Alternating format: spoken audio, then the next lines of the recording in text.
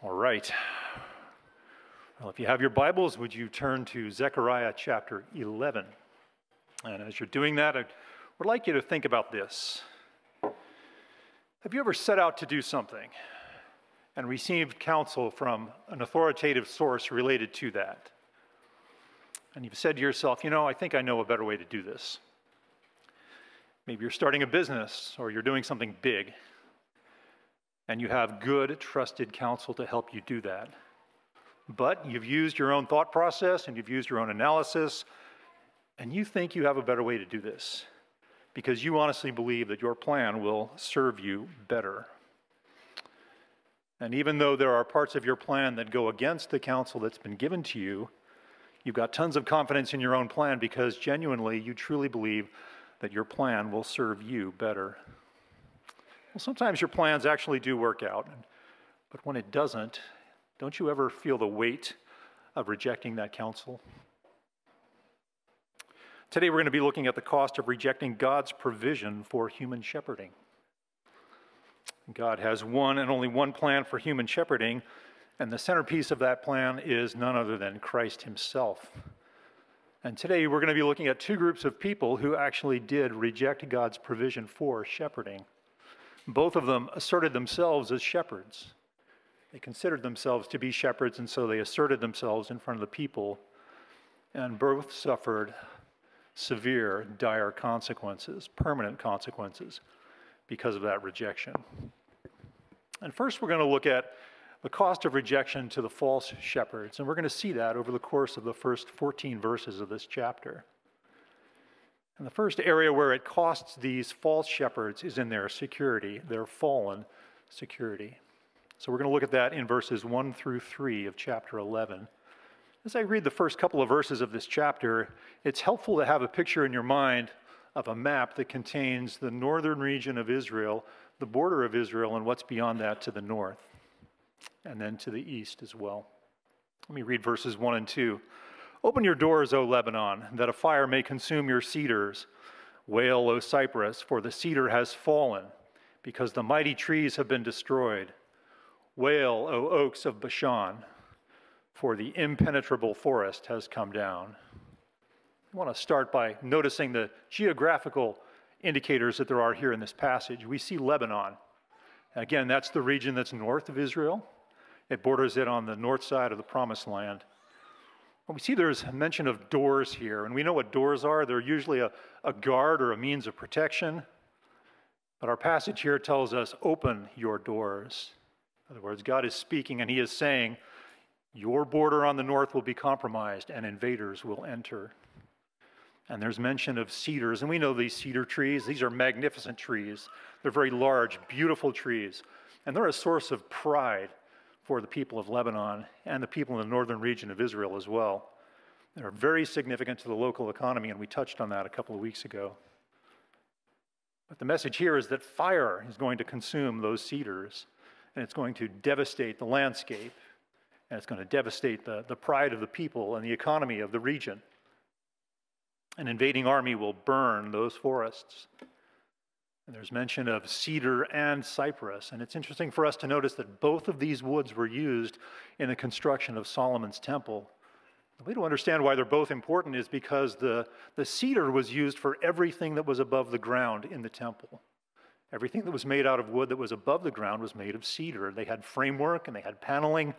They had an overlay on the altar. All of those things were made of cedar. But the floorboards themselves were made of cypress. And when you read, wail, O cypress, for the cedar has fallen, literally what God is saying is the framework of the temple, the paneling, the altar, everything on it is going to come crashing to the ground. And so what Israel needs to understand here in this message is that in the same way that Nebuchadnezzar came along and destroyed Solomon's temple, another nation is coming to destroy the temple that's in the future. And what this is a picture of Rome.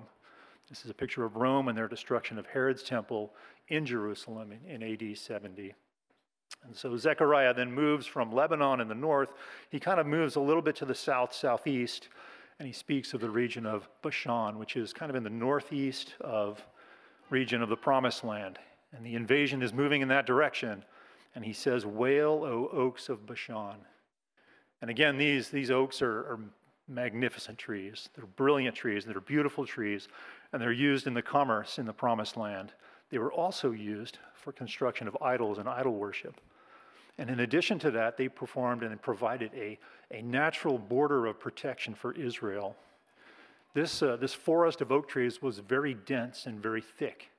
And it was not safe to be in there. In fact, that's where Absalom was when he and David were at odds, and Absalom was seeking to gain superiority over David in 2 Samuel 28.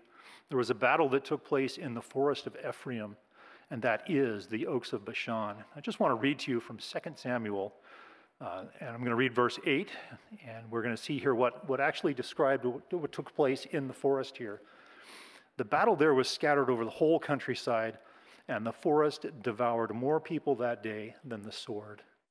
This was a dangerous place. You didn't just go for a walk in this forest. It was full of obstacles, pitfalls, and danger. And so the people of Bashan looked at that forest, and they looked at it and said, that is our natural source of protection from anybody who would seek to come into us. But the word we see there is that the impenetrable forest has come down. And so what this is saying is that an advancing army would destroy the forest. They would come in and they would affect Israel's commerce, and all these trees would be wailing. You see the oak trees are wailing, the cypress, the cedars are wailing, so there is going to be a growing dismay in Israel. But what happens in verse 3 is Zechariah moves his attention away from the land to the people themselves. And he says, there is the sound of the shepherd's wail, for their might is destroyed. There is the sound of the young lion's roar, for the pride of Jordan is removed. So the advancing army not only is going to affect the landscape and the forest and the trees, but it's going to affect these shepherds themselves. It's going to affect them in the way that it's going to remove their might. And it's going to remove the influence that these shepherds have over all of the people. And so these men who prided themselves on their influence and on their power, they're going to wail as those very things are taken away from them. And so the summary here is that Zechariah is speaking of a time in the future when an advancing army will take away the influence and the authority and the power of the false shepherds. And it will be so devastating that they will wail over the loss of it. When we think back to chapter 10, we think about the way that chapter ends. It's a beautiful picture of the millennial kingdom. And it's a picture of how God is going to be at work in the people who inhabit that time and that space. God will make them mighty. They will walk in his name. These are wonderful, wonderful promises that are there. So when you think about that, and then you read the first 3 verses of this chapter, you ask yourself, well, what could bring about such a stern judgment from God? And the answer is the false shepherds and the rejection of Messiah. And there's no other explanation for it. So God is going to bring about their destruction. But the consequence of this, of the wicked leadership, is going to bleed into the common people itself. And God has plans for their destruction as well. And you see that in verses 4 through 6. And you see that that is what is the case for the doomed flock. So let's look at verses 4 through 6 together. And as we do that, it's very helpful for us to understand what's taking place in verses 4 through 14. Zechariah is acting out a role play. He is acting out this play in front of his people there in this time frame, 480 BC. And in the outperforming of this play, in the outacting of this play, what happens is Zechariah is actually communicating God's judgment to Israel. So that as he acts out this play, it's communicating to the people that God is going to judge Israel. And it's important for us to understand the time frame that's in view here as well. And what's in view here is a period of time after the crucifixion of Jesus, and it's before Rome destroyed Jerusalem in AD 70. So it's a period of about 40 years, and the focus is on that period of time. And keep that in mind as we read these 3 verses, 4, 5, and 6. Thus says Yahweh my God, shepherd the flock doomed to slaughter. Those who buy them slaughter them and are not held guilty. And each of those who sell them says, blessed be Yahweh. Indeed, I have become rich. And their own shepherds do not spare them. For I will no longer spare the inhabitants of the land, declares Yahweh. But behold, I will cause the men to fall, each into another's hand, into the hand of his king, and they will crush the land, and I will not deliver them from their hand. This is some of the most sobering verses that are written in the entire book. The commissioning that God gives to Zechariah there is in the beginning of the verse, shepherd the flock. And we know what shepherding is. Godly shepherding is a picture of the true shepherd, Jesus Christ himself, and how he truly cares for Israel in his earthly ministry. That is what Zechariah is to do in front of all of the people. He is to act out what it looks like to shepherd, so that people will understand exactly who the true Messiah, who the true shepherd really is. But he's to act it out in front of a people who later will become doomed to slaughter, and that flock is doomed to slaughter. The common people of Israel would be slaughtered in this time frame that we're looking at here at the very end of it. Josephus estimated that there were more than 1 million people who lost their lives, 1 million Jews who suffered the loss of their life as Rome came through Israel, through Judea, and took Jerusalem. But the focus here is what happened in Judah prior to that time, prior to AD 70 and the burning of the temple. And we're going to see that as we make our way through the passage. We read that those who buy them slaughter them. So common Jews here are being sold as slaves. They're being sold from their own country as slaves to foreign peoples. And the implication here is that they're being sold by their own people. They're being sold by their own religious leadership. You see that with the phrase, each of those who sell them. That helps us understand that this is a widespread practice among religious elites, among the religious leaders in Israel, was to sell your own people into slavery. And this next phrase helps us understand exactly how blind these people really are. It's really good for us to get our minds around this. They are so blind that they say, "Blessed be Yahweh. Indeed, I have become rich." They've become rich by the sale of these people. No Gentile would say, "Blessed be Yahweh." So these have to be the Jews who are speaking this. They have to be the Jews who have some kind of position and some kind of authority to do this. But they are so corrupt and so deceived that they see the profit that they gain from the sale of their own people as an occasion to praise the Lord. That is a truly distorted, truly disturbed leadership that's spiritual. But their own shepherds don't spare them. Rather than pointing these people, these dear common people, to the Savior, the only one that can save them and help them and guide them, they sell them into slavery. They're participating in the very thing that God condemns. But God says, "I will no longer spare the inhabitants of the land." So the false shepherds, they did not spare their people, and God is clear that his judgment is from him. He is the one who is not going to spare them. Then God says, "I will cause men to fall into each other's hand." The men, the common people, are going to fall into their own hands, and we'll get into this in just a couple of minutes. But we'll see that one of the means that God is using to destroy his own people are the people themselves. But then he also says, "and into the hand of his king."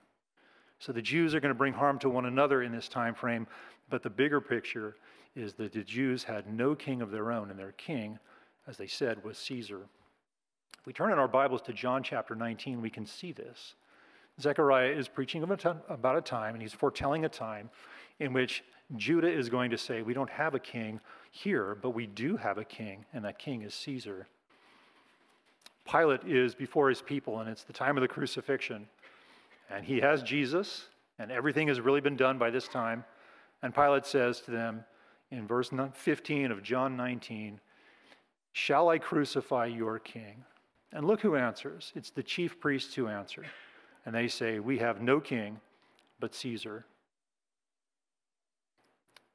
So this helps us understand that the Jews and the Jewish leadership has begun this process of selling out to the Romans. And that's been in effect for many decades prior to this time. But the key thing here is that they're aligning themselves and they're giving their allegiance to Rome. And what God says here is, "I will crush the land and I will not deliver them from their hand." And so God has an irony here, and that is that the Jews are going to be giving their allegiance to Rome by saying, "We have no king but Caesar," but it's that very one that God is going to use to destroy them himself. So the role play helps Judah know that one day their own people will be destroyed. So again, Zechariah is acting this out in front of his own people. But the role play continues in the next section, and we see the reason for Judah's destruction is because they've actually rejected the shepherd himself. So we talk about the rejected shepherd in verses 7 through 12 of chapter 11. And here, Zechariah is explaining the ministry of the true shepherd and the benefit that he brings to the people of Judah. But what happens here is that this is overshadowed by Judah's treatment of Jesus. So Zechariah is obedient, and in verse 7 he says, I shepherded the flock doomed to slaughter, hence the afflicted of the flock. And I took for myself 2 staffs, and the one I called favor, and the other I called union. So, or thus, I shepherded the flock. So when Jesus shepherded the flock, he did what a shepherd does. He provided care, nurturing care, to care for and feed the people. And many of these people were afflicted. They were the poor, they were the lowly, they were the outcast, they were the forgotten ones, they were the ones who had no means on their own. And so what shepherding does here is that Jesus is giving us a picture, and Zechariah is showing us exactly what it is that Jesus would do. So he's shepherding the people. And he starts off by just shepherding them. But we see where this goes. He has a staff called favor. And the thing we need to understand about this staff called favor is that this represents God's relationship with man, man's relationship with God. And so that what's in view here is God's grace, his loving care over the people. And that's exactly what was characteristic of Jesus' ministry. Jesus was pointing his people that he was ministering to reconciliation with God through God's grace, repentance and faith in him, only through faith in his atoning sacrifice. So the staff called favor helps the people understand that God has favor on his people, but it's through his grace, through the person of Jesus Christ in their place. The staff that's called union represents man's relationship with man, gathering of believers together into one body. So favor over here talks about man's relationship with God, and union over here is talking primarily about man's relationship with man. And so Zechariah says, I shepherded the flock. And that's what Christ came to do in his earthly ministry, was extend God's grace to man and gather believers together in one unit. It's a Jew and the Gentile together in one. But we see things change in verse 8.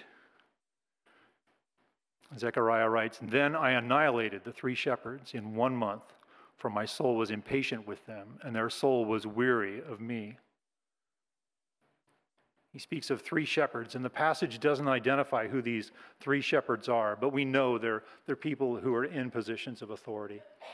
So it's reasonable religious authority. It's reasonable to conclude that these 3 positions are something like the priests and the scribes and the elders, all of those who are just absolutely derelict in their responsibilities before God.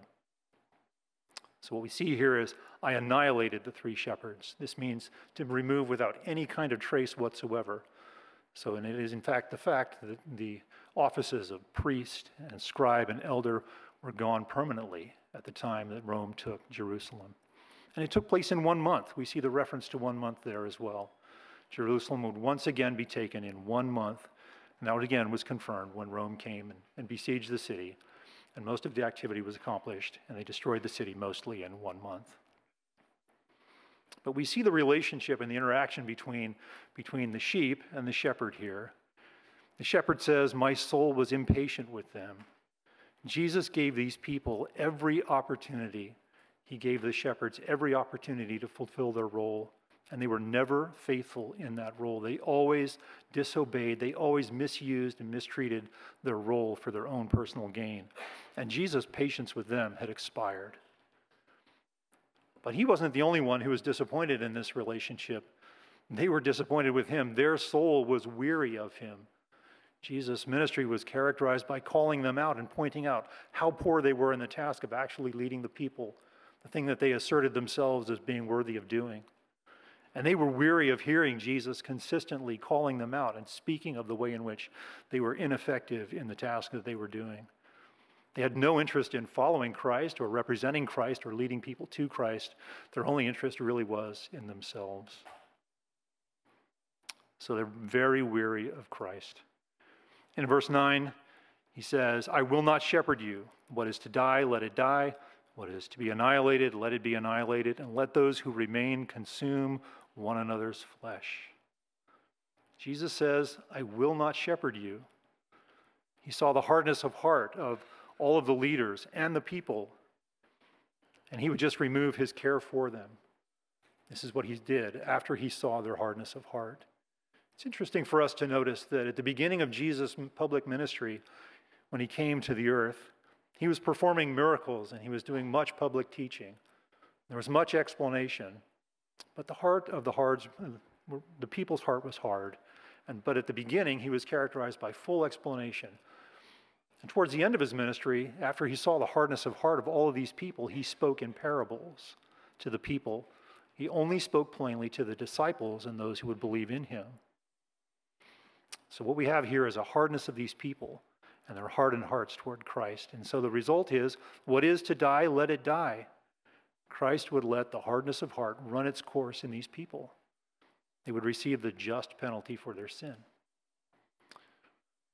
And he speaks here again of those who remain will consume one another's flesh.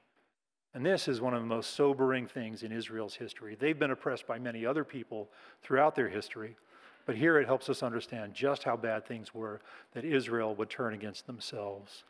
Food was so scarce during the Roman conquest and taking of Jerusalem in AD 70 that the people did unspeakable things to stay alive. They would eat one another. And this is part of God's judgment on Judah, is Judah actually destroying itself. So in verse 10, you see the result of this. And it has to do with what is done to the staff favor. I took my staff favor and I cut it in pieces to break my covenant, which I had cut with all the peoples. God is telling Judah something very important here. He's saying a future time is coming when I will no longer extend my hand of favor towards Judah. What God had done here is he had established a covenant with others, not a formal covenant with other nations, but informally he had done something. We're not saying here that God is going to remove his covenant with Israel. That's not at all what's in view here, because the book is all about God remembering his covenant with Israel, and he's faithful to keep his promise. What is in view here is that God has covenanted with neighboring lands, and he has covenanted with them in such a way that he will cause them and restrain them from the activities that they want to do in aggression against Israel. And God is saying, I am going to break that. I'm going to release my restraining hand upon them and allow them to do as they please with Israel. So the covenant which I had, I cut with all the peoples. God had restrained the nations around Israel for the purpose of protecting Israel, and God is saying that is going to be over. Israel had been unfaithful for generations, but they had always existed as a nation since the time of Abraham. But here God is saying, I'm going to break that covenant with the peoples. They're going to do as they please. And that came to pass 40 years after those false shepherds crucified Jesus. It actually did come to pass. Rome destroyed Jerusalem, and Israel ceased to exist as a people for very nearly 1900 years, until 1948. So we see that in verse 11. So it was broken on that day, and thus the afflicted of the flock who were watching me knew that it was the word of Yahweh. It was broken on that day. God is saying at one point in time, I will come to the place where I will break that covenant, and they will be released on the people, and that is what took place. The afflicted of the flock who were watching me knew that it was the word of Yahweh. Those who believed the message of Jesus during the time of his earthly ministry, they were watching Jesus carry out his earthly ministry, and they knew that Jesus' teaching was from the Lord. They heard and they believed Jesus' own words when he said, my teaching is not mine, but it's his who sent me. And so the role play continues in verse 12 as we end this section. And I said to them, if it is good in your sight, give me my wages, but if not, never mind. So they weighed out 30 shekels of silver as my wages. Zechariah is foretelling something here, and what he's foretelling is how little Judah would value their Savior. If it is good in your sight, give me my wages. What we're seeing here is that Messiah Jesus is going to be saying to Judah, you make an assessment of me and what is due to me as your Savior. He's not talking about a cash reimbursement. What he's talking about here is honor. Honor is due to him because he is the true shepherd. There is only one right response to the true shepherd, and that is to honor him. If you believe it's fitting to honor me, then give me the honor that is due to me. And he says, if not, never mind. What he's saying here is something that's really, really sobering. When we say never mind, that usually means no big deal.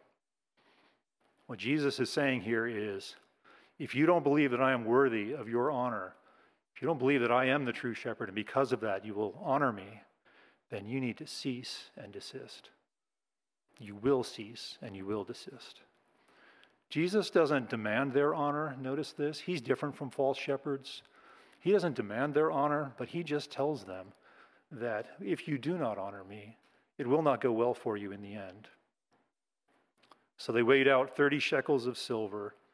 And what this does is this describes the false shepherd's true assessment of Christ. And we see that in Matthew 26, verse 15. When Judas says, what are you willing to give me to deliver him to you? And they weighed out 30 pieces of silver to him. 30 pieces of silver here was mentioned by Zechariah. It's brought to pass in our New Testaments. What this helps us understand here is not a focus on a particular amount of money, but rather what that money represents. What these 30 pieces of silver represent in the Old Testament was the going rate to compensate the owner of a slave when that slave was gored by an ox that was owned by somebody else. The bottom line here is that to the chief priests, Jesus was no more significant than a slave. So that's helpful for us to understand. And what we see here is that there is a coming judgment that is coming on these people. And this is where the role play meets its final scene. And we see that starting in verse 13. And we're going to see verse 13 in two pieces. It's going to be helpful for us. Yahweh says to me, throw it to the potter, that valuable price at which I was valued by them. We notice the term throw there. Whenever you're talking about throwing money, you know what's in view there is disdain, disrespect, those kinds of things. That's what these people had for Jesus. They had nothing more than disdain and disrespect for him. We think about a potter, that's somebody whose products were purchased for a very small sum of money. So to say throw money to the potter is like saying throw money to things that don't really matter. And that valuable price is sarcasm on God's part. The Jews are making so little of Jesus. It was a message and an indication of Judah's devaluation of Christ that could not be more obvious than that. But we see in the second half of verse 13 that here is where Israel's judgment comes into view. So I took the 30 shekels of silver and threw them to the potter in the house of Yahweh. Now, we just mentioned that a potter is a very common, it's a very lowly occupation in New Testament Israel and Old Testament Israel, but it was also a sign of authority. I want us to turn in our Bibles to Jeremiah chapter 18. We're going to look at verse 6. We're going to see that when you hear messages and you hear words about a potter, you need to be thinking about authority. God says, "Can I not, O house of Israel, deal with you as this potter does, declares Yahweh. Behold, like the clay in the potter's hand, so are you in my hand, O house of Israel." God is telling Judah something very, very clearly in this role-playing. He is saying, I am in a position to do with you as I please. You are to me as clay in the hand of the potter, and I will judge you for your pitiful, small, meager valuation of my son. So that's what God said he would do, and Zechariah actually acts that out in verse 14, as we see this. So then I cut in pieces my second staff union to break the brotherhood between Judah and Israel. Back in verse 10, we see that favor was broken, symbolizing what God would do to remove his favor from Israel. Here, God is breaking union. And God is telling Israel, I have told you that I will reunite you in the past. And we've seen that in previous chapters, that God has promised to bring together the northern kingdom and the southern kingdom. You see all kinds of mentions of Ephraim and the northern kingdom and Joseph all throughout the first 10 chapters. And the idea that you get is that God is going to be unifying the tribes together again. There is a unification that's needed because the kingdom was divided under Jeroboam and Rehoboam right after Solomon's reign. And God has said, I will do that. But what God is saying here, when he breaks the staff union, is he is saying, that day is coming, but it's not coming for a long time. It is not coming for a long time, and for a long time, you will have to endure the situation in which you are still divided as a nation. Again, union is talking about man's relationship with man, and God is telling them, you know, you are not going to have a right relationship with the northern kingdom for a very long time, and all of it has to do with your rejection of Messiah Jesus. So the summary in all of this, the invasion of the Romans, the judgment of the Jews is coming about, and it's coming about for one and only one reason, and that is because Israel rejected their Messiah. It's a clear message of God's judgment on them because of how small and how little honor and praise they gave to Christ himself. God gave Israel counsel, very clear counsel throughout his Old Testament. Your Messiah is coming. Your Savior is coming. He is humble. He's mounted on a donkey. He is coming to save you. You should prize him. You should cherish him. But Israel thought they knew better. They had a better plan, a plan that would serve their interests better. And they felt that would serve them better, but they are going to start feeling the weight of their rejection. So that's the story in the first part of our chapter here. We need to understand this very clearly. God is saying there is a cost. There is a final weight when you reject your Messiah. But there's an application for us here. And the application for us is, what is your relationship to the true shepherd? In other words, for the believer, is Christ undoubtedly your shepherd? Believer, do you have an increasing submission to his lordship in your life? Does his lordship in your life affect you in more and more and more areas of your life? Think about all the different pieces of your life that God has given you. He's given you your family relationships. He's given you a job. He's given you other things. He's given you finances. He's given you friendships. Is it evident that Christ's lordship is playing an increasing role, is having increasing authority over you in all of those different areas of your life? If it is, praise God. Praise God for that. But it's good for us to measure ourselves. How much do we prize? How much do we honor Christ? The easiest way for us to see that is just look at all the different pieces of your life and how much does his lordship over your life affect you in those areas. Unbeliever, if you're not following Christ, there is a message here for you, and that message is, have you weighed the consequence of your refusal to recognize that Christ actually is worthy of your honor? He is the one and only shepherd. You can expect an outcome that is no different than the outcome that was in place for all of these false shepherds and the common people as well. Consider carefully the cost of rejection of Christ, the true shepherd. Then the attention switches to the last part of the chapter, 3 verses, and the focus here is on the worthless shepherd. There is a cost of rejection to the worthless shepherd himself. Now, in the Old Testament, Israel had a long history of false shepherds. During the time of Elijah, there were 450 prophets of Baal, and Elijah stood against them. During Ezekiel's time, Ezekiel prophesied, and he taught that false prophets have misled the people of Israel. You can see the same thing taking place in Jeremiah as well, and other places throughout your Old Testament. Israel had a long history of false prophets. False prophets and false shepherds are part of Satan's plan to disrupt God's kingdom purposes for Israel. That was what he was attempting to do all along. It continued throughout the Old Testament, it continued in the intertestamental period, and then it continued on in Jesus' earthly ministry through the Pharisees and the Sadducees. What those groups of people did was they piled on their own laws on top of God's perfect and good laws, and they levied those laws on people. They were weighty, heavy laws, and they obscured the truth of God's perfect law, which revealed God's character. They were a tool in Satan's hand to draw people away from the truth of who God is. That same thing is continued in the church age today. You have the Roman Catholic Church that has hidden the scriptures from its people.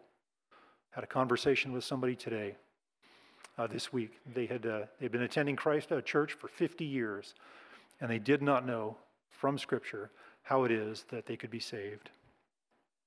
We have the Mormon belief system.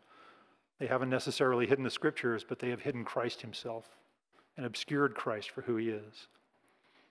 So throughout human history, Satan has instruments and he has tools that he is using. False shepherds are among them. But his biggest, his most powerful, and his most capable instrument is yet to come. And that's the subject of the last 3 verses, the worthless shepherd. So we ask ourselves, why would God allow this? Why would God allow such a deception to pervade the whole world? And the truth is, dealing with the person of the Antichrist.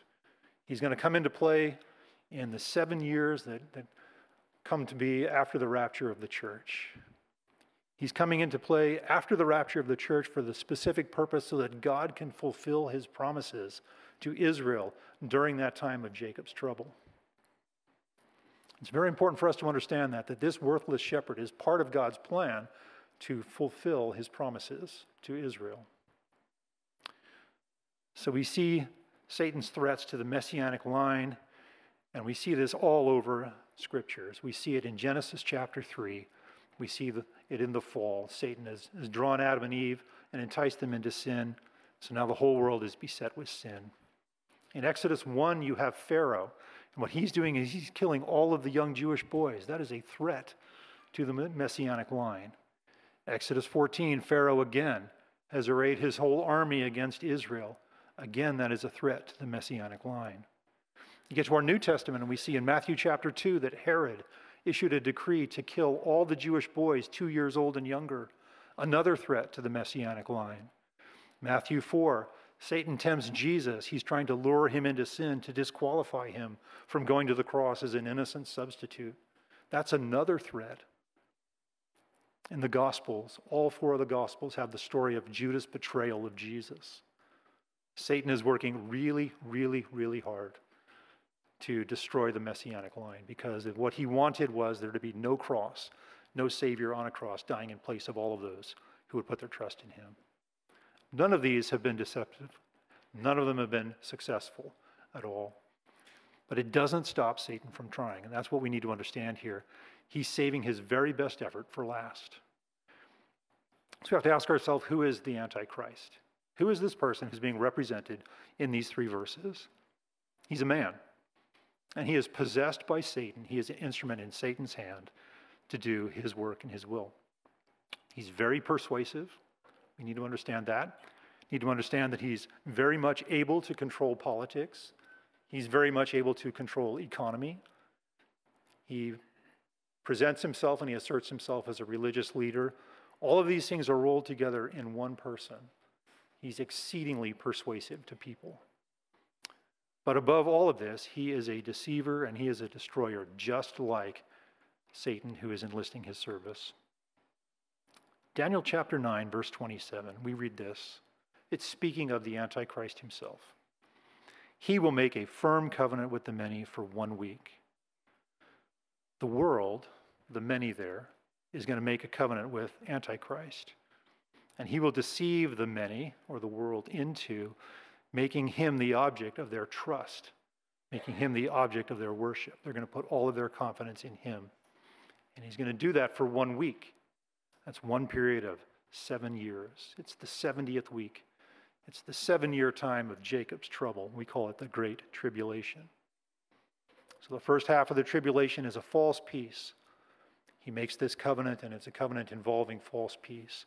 But he forsakes that covenant. And we see that in the second half of Daniel chapter 9, verse 27. In the middle of that week, he will make sacrifice and grain offerings cease. He will assert himself. So the Antichrist will break his covenant with the world, and he will proclaim himself to be God. And he will convince the many to go to war against Israel. And again here, the object of Satan, who is directing all of this, is the extermination of the people of Israel. It's because of all of these things that he will incur some judgment. So what we're going to see first as we look at this is his destructiveness.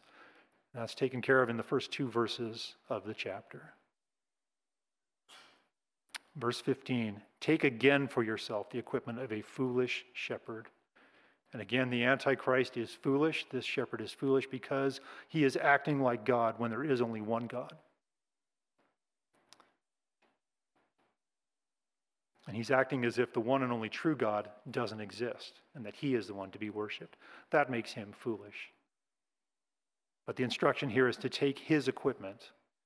And Zechariah doesn't say what that equipment is, but he doesn't need to say what it is, because we can understand from what his objective is that this equipment is what will enable him to bring harm to the people of Israel. Let's read verse 16 together. Behold, I am going to raise up a shepherd in the land who will not do several things, will not care for those who face annihilation, will not seek a young, will not heal the broken or sustain the one standing, but will consume the flesh of the fat sheep and tear off their hoofs. That is his work. That's what he's going to do. But we need to make sure we understand God's sovereign hand in all of this. God is going to raise him up. There is so much violence that is going to take place here, but all of it aligns with God's plan for human history. We need to make sure we know that and understand that. The activity here is represented by four things that he will not do. He will not care for those who face annihilation. At the end times, the armies of the world will be gathered around and united against Israel. They'll be surrounding Jerusalem at Armageddon. And Antichrist is going to be leading that. He's going to be doing nothing to protect Israel during this time. And the reason why is because Satan's plan is to exterminate and annihilate Israel. So he won't care for those who face annihilation. He doesn't seek the young. We know what is characteristic of young people. Young people are helpless. They cannot fend for themselves. They can't provide for themselves. They really can't even feed themselves. They can't help themselves. Antichrist is going to do nothing for them. Nothing to protect them, nothing to defend them. And this is perfectly in keeping with Satan's character. Did you know that when you read Scripture, you never read of Satan as being a protector or being a defender or being a helper? Antichrist is emulating Satan's behavior, emulating his character in all that he does. So he won't care for those who are being annihilated. He won't care for the young, and he doesn't heal the broken. When you think about Jesus' earthly ministry, it's full of healing. And this is what is so encouraging about Jesus. His ministry was full of miraculous healing, and that healing did two things. On one hand, it validated Jesus' identity as the Son of God. When you see the miracles that Jesus would perform, there is one conclusion, and only one conclusion, is that this man is the Son of God on the basis of what he has just done to demonstrate that. It validates Jesus' identity as the Son of God. It validates his message. There were lots of messages that were floating around, including messages by Sadducees and Pharisees. Jesus' ministry was full of miracles, and all of those miracles pointed to Christ himself and validated the message that he was speaking about himself. But he also healed and showed that he was tender and merciful and caring and kind. And that is the exact opposite of the caring or the character of the Antichrist. Because again, his objective is to exterminate Israel. So you have Jesus here, he heals the broken. The Antichrist doesn't do any of that because he is opposite in character to Christ himself. And so he doesn't help the ones who need help, but he doesn't actually sustain the ones who are more able to sustain themselves. He said he doesn't sustain the one standing, so there's no enabling grace to help you walk through this life. Romans 6 tells us that the believer has grace to walk in newness of life because we have a new relationship to sin because Christ is on the throne of our lives. Sin has been deposed and Christ is on the throne of our lives. We can walk in newness of life. That is not what the Antichrist does. He does nothing to enable the believer to walk in newness of life. So those are the things that he doesn't do. He's nothing like the person of Christ. The world is lining up behind him. They see him, but they're deceived. He's nothing like Christ. The end of the verse tells us what he does do. He consumes the flesh of the fat sheep. And the description here moves away from denial and deprivation, and it moves to destruction, a violent, violent destruction. And the idea here behind consuming is not really to do with eating. It's more like the idea of a fire that consumes a forest, where nothing is left. That's the underlying characteristic of the Antichrist. He wants to exterminate and remove Israel so that nothing is left of it. And Jesus knew the weight of this for Israel. He knew how dangerous this was for Israel. This was a big deal for them. So he tells them in Matthew 24, verses 15 and 16, when you see the abomination of desolation, then those who are in Judah must flee to the mountains. Jesus is literally telling them, flee for your life, because that's what the Antichrist aims to take from you. He aims to remove each and every one of you from the surface of the earth. And so it seems like the Antichrist is unstoppable, that there is no opposition to him, that there's nothing that he can do to stop him. The entire world is behind him. But it's very important for us to remember that just 2 chapters ago, in chapter 9, we looked at how God controlled Alexander to accomplish his purpose. God is doing the very, very same thing here. We're comforted in the knowledge that in the end will come, and we see that in verse 17. We see the destruction of Antichrist. What we can't miss here is God's sovereign hand in everything. Woe to the worthless shepherd who forsakes the flock. A sword will be on his arm and on his right eye. His arm will be totally dried up, and his right eye will be utterly dimmed. So we know what woe is. Woe is saying there is destruction coming, and it is inevitable. This Antichrist who has all of this authority and all of this power, his end is coming. And the reason why it's coming is because he forsakes the flock that is so precious to God. We need to understand what this sword is about here. We see the sword being mentioned here. This refers to divine vengeance. Isaiah 34, verse 5, my sword is satiated in heaven. Behold, it shall descend for judgment upon the people whom I have devoted to destruction. So God's sword is waiting to be unleashed here. And notice that it's in heaven. It's waiting. It's under God's control. It's under God's authority. It's under God's timing. It's going to accomplish God's judgment on a specific target for those who are devoted to destruction. So God's going to carry out his vengeance against the Antichrist on 2 body parts we see here that are listed. One is his arm, and the other is his eye. The arm is a sign of your strength in battle. If you have big, strong arms, you're going to do well in battle against somebody who doesn't. And if you have an eye, you can see. You have better vision than somebody else. You can observe your situation that's in front of you much better than anybody else. Antichrist's arm is going to be dried up, meaning that all of his power, all of his authority is going to be dried up. It's sort of like a riverbed that is dried up that once had water in it. You can tell that it was there at one time, but it's no longer there. Everybody will know that Antichrist's power has been removed from him. It'll be obvious to see. His right eye is going to be dimmed. His ability to see and perceive will be gone. So he'll be blinded and he'll be powerless. And the bottom line there for us is that all of his authority, all of his influence, what was granted to him ultimately by God in the first place is going to be taken from him.